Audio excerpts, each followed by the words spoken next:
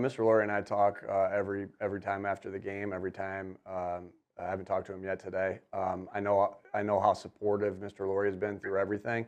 I would say this about that. What I was really doing, I was trying to bring energy yesterday, energy, enthusiasm yesterday, and I'm sorry and disappointed on how my energy was directed at the end of the game. And my energy should be all in on coaching, motivating, right, and celebrating with our guys. And so, um, and I got to have better wisdom and discernment of when to use that energy, and that wasn't the time. And so, um, we have the best fans in the world. There's no place like this, and they show up and show out no matter where they are, where we are. I can't, Brazil, Arizona, it doesn't matter. New Orleans, and in that game too, that they had two. It was loud, and I thought it was really loud, energetic, and those two false starts that the Browns got that forced a field goal instead of that. Who knows? Like they're 4th and 8, excuse me, at the 8-yard line, and then they get a penalty and they don't go for it on 4th and 13. Who knows how that goes? And so our fans brought the energy, brought the passion, brought the juice, and like I said, yeah, that's my answer to that. Thank you. We'll go to Ruben and then Jeff. Hey, Nick, I'm wondering what made you kind of feel the way you do, what you just articulated. What made you change your mind? Because after the game, you said I was just having fun. What Sure. changed, and Yeah, were you aware of the way the fans reacted? there's play calls in the game that you go through, and game management things that you go through and say, uh, at the time I thought this was the right thing, and then you evaluate everything. You evaluate the way the players played. You evaluate the things that you did as a coach to get them ready to play, or the calls that you made, or the management of the game that you did. And you do the same thing with other things, which this one You is. wanted to bring energy yesterday, and you said your players asked you to do that, and now you're saying maybe you went overboard yesterday. How do you find a happy medium to all that? What do you feel like you need to do to get to that space? Yeah, again, I don't think there's a playbook for that, but I think at the end of the day, it is okay. You want to be passionate and have energy, just like I did in there today with the guys. When we watch film together. But again, it's having that discernment of when to do that. And again, it is not a. I wish there was a playbook on stuff like that. It would make the job a little bit easier to do, but it's not. And so it's got to be. You got to have the discernment and the wisdom of when to do it. And I think that at the end of the day, it's like.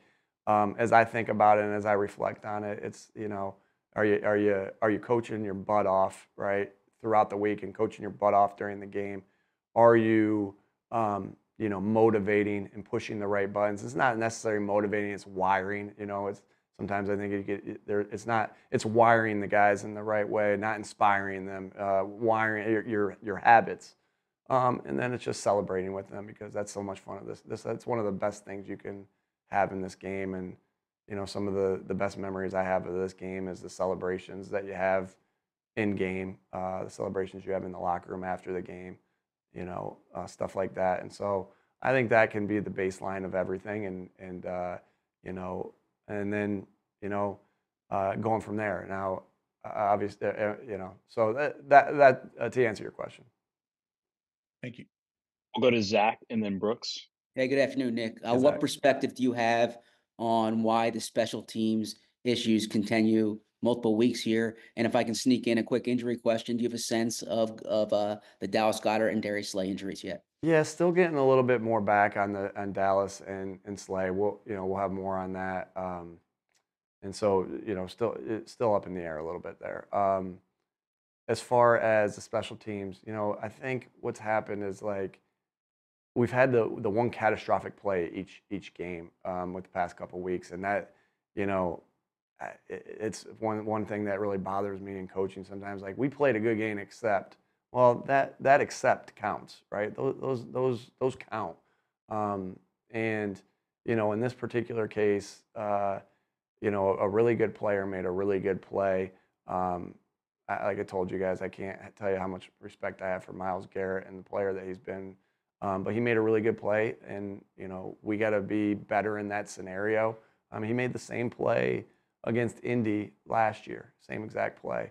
And so we have to be better in that scenario. We got to coach it better. We got to execute it better and be aware of where he is at all times, not offensively and special teams wise. Shoot, if that guy goes in the game at tight end, I have no doubt in my mind that guy can make plays there. So we'd have to be alert for where he was there too, as well, because that's always your emphasis in this game of a game of matchups is don't let their best guys beat you.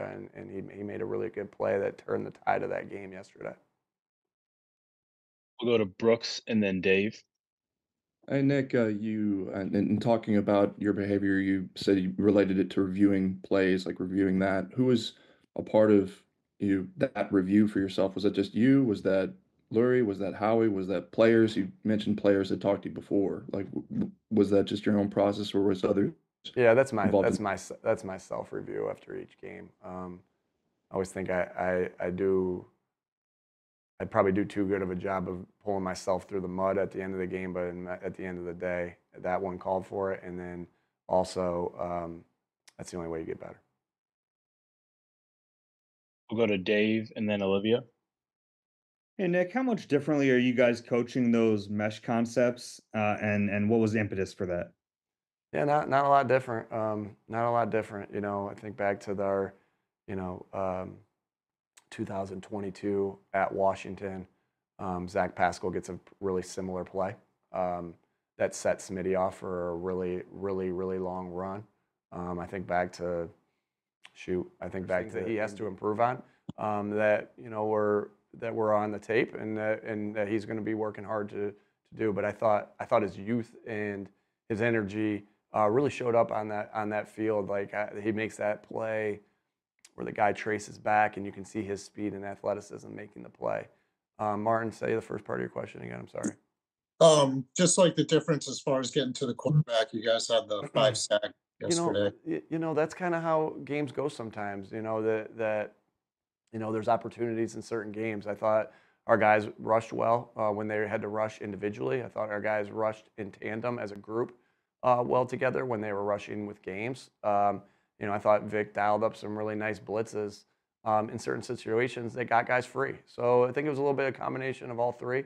And then there were some times where the secondary had really good coverage. I think every time I looked at it, the secondary was tight and they were sticky in coverage. So it's good. It was really good team defense. Thanks. We'll go to Bo and then Chris. Hey Nick, from a game plan standpoint, the numbers say it was the lowest amount of play action that you guys have ever run under you. Why was that the case in this game? Different scenarios call for different things. That's a really good defense that we're doing some different things that made certain things challenging. And I got a lot of respect for Coach Schwartz. Obviously, he's done the ultimate thing here and won a Super Bowl. And so much respect for him and the coordinator he's been and the coordinator he is.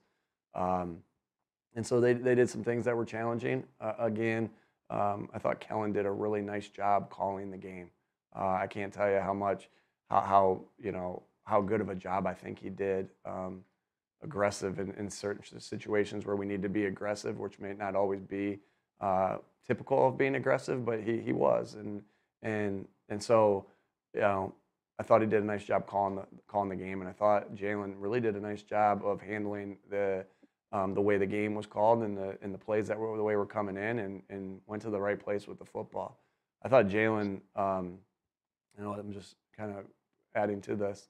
Jalen did a really nice job of starting off. We really wanted to start fast, but we didn't. That was the emphasis. But man, how impressive was Jalen in the sense that you can start off 0-5 and then 0 for 5 and then complete 16 of your next 20 balls like that. That's true definition of dog mentality. We'll go to Chris and then Bob.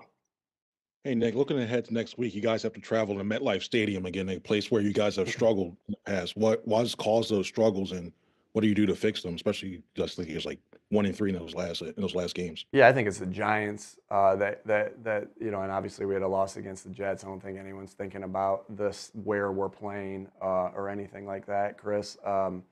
But you know, so it's really about how we go about this game. And like for instance, there's been guys on this team that haven't been part of some of those games. So we just got to go execute, control the things we can control.